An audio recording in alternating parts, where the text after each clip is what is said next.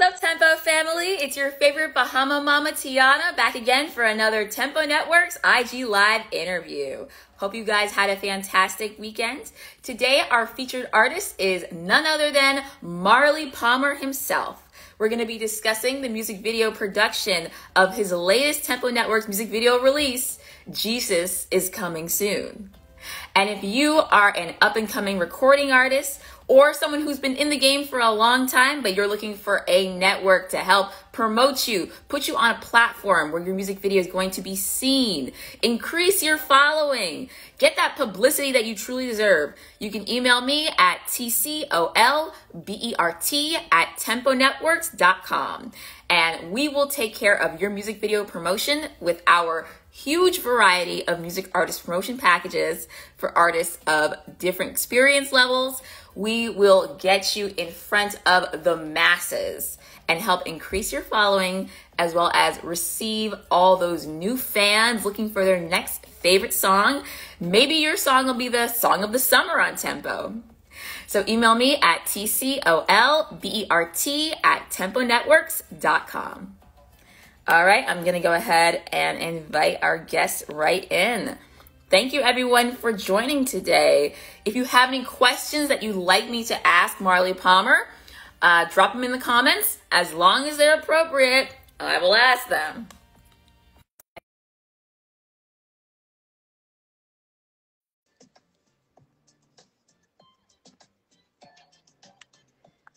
So good to see everyone. Drop your flags in the comments. Hey, Marley. Hey, Tiana, what's up? What's up? Great to see you. Nice to see you Where too. are you? I'm here in Matura. Very in nice. Trinidad and Tobago. Rich flora and fauna, as you can see. Wow, it looks beautiful. Yes, I. Yes, I. So I want to start by asking, when did you realize that you wanted to pursue a music career? Where did it all start for you? All right. Well, it started from when I was going secondary school. That's when I realized that I wanted to pursue a career in music, and in them time, freestyling on the streets, with the other younger artists in my generation, and I decided, well, yes, I want to pursue a career in music. And I always used to tell them that I want to hear my song on radio one day. Nice. And that's where it all started. Yeah. And who were some of your inspirations when you first got started in the music industry? All right. Well, some of my first inspirations when I now started in the music industry, I would say Brigadier Jerry, the likes of Jacob Miller, Steel Pulse, Bob Marley, and most of the old school superstars, Yeah. And how have you evolved as an artist since when you first got started to now? I used to sing more secular, I used to sing music for more the secular crowd, singing everything. I try to dabble a little soca here and there, and then the step and the divine, being in touch with the divine a little more deeper, deeper. Yes. The music changed. Yeah. And how would you define your genre of music that you create? Is it reggae? Is it soca? Is it gospel reggae? Where are you in that? Yeah, well, it is defined as reggae gospel. I will call it, I will call it soul salvation music, to enlighten the people as well. But in a nutshell, in a nutshell, it's reggae gospel. Yeah. Love that. Soul salvation. I've never heard that before. So you're introducing. Yeah, it's all about, saving souls, enlightening the people, trying to get some of the chosen ones, don't get too lost in the matrix. So that's what it's about, Did you grow up in the church? Yeah. Yes, I did. Yeah, from a young age. Yeah. And what was your creative process when you were writing the song, Jesus is Coming Soon? What was your inspiration? Well, the inspiration was, it was like an urgency from the Most High God. He downloaded the song within my spirit. And I would say one morning, I woke up one morning and I saw in the kitchen a bright heavenly light, boy. You know, and everything came one time. The lyrics, the chorus, everything. So I will say that God sent an angel to bring that music to me. So it just came to you one day. It just came to me one bright morning. I saw a bright heavenly light. Wow. It's like an angel, you know. And in the presence of that light, I feel the chorus and the words come in my spirit one time. So you have a very, so it's like an urgency, you know. Very strong connection with God. Yeah, you know, Jah live, man. And what part of this music video production did you get the most enjoyment out of? What was your favorite aspect of putting this together? The aspect that I get the good vibes out of is just like, you know, the whole process from beginning to the end, you know, that's being in the moment, being in that moment, knowing that I'm doing the work of the Father, God using me as a vessel, you know, to bring this music to the entire world, to the global masses. So that was the, you know, the getting the good vibes out of. I really enjoy it, you know, knowing that I'm doing the work of my Father. So yes, you're almost like your music's like a messenger. Yeah, it's like a message. You know, the whole mantra is to light up the darkness. You know, this whole system is just like a matrix, you know. So God is sending his messengers, whether preachers, you know, prophets, singers, players of instruments, and they are just bringing this message to the people just to wake them up so they won't get lost in the matrix, you know, and even helping other chosen ones as well to find their path. So when they transcend, their time to transcend, they will be going upwards than getting lost and had to come back here again, you know, or to go downstairs. So it's all about waking up the people, lighting up the darkness. Love that. Waking up the people, lighting up the darkness. Okay. Yes, right. That is incredible. You sound like you're very much in your purpose. You know what you're here to do, and you are living that out. Yes. I also have noticed that the general public, people, they're more open to hearing messages when it comes through music. You get a good rhythm, you get a good beat. A good beat, yeah. Head. Yeah, music is a universal language. So no matter where you are in the global plane or the global, you know, place, you will connect through music. No matter where somebody is from, whether rich, whether poor, whether you're from Japan, Australia, Korea, India, no matter where you're from, music will connect everyone together. That's big. Yeah. And yeah. What legacy do you want to leave on the world through the music you make?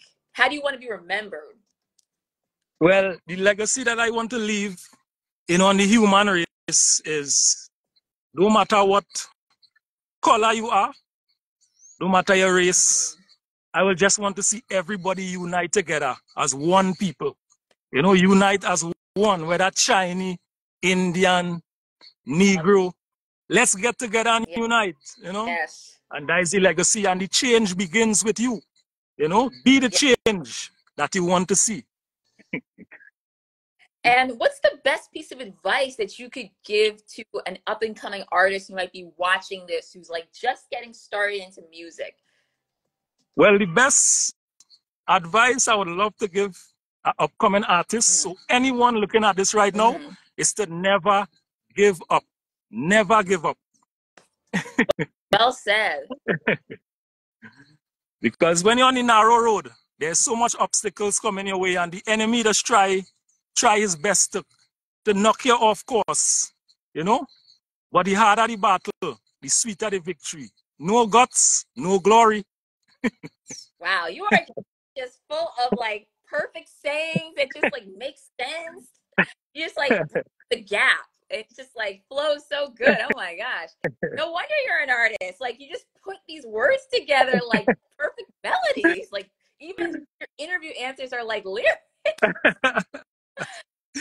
Respect, man, respect, you know. And where do you see the future of reggae gospel music going?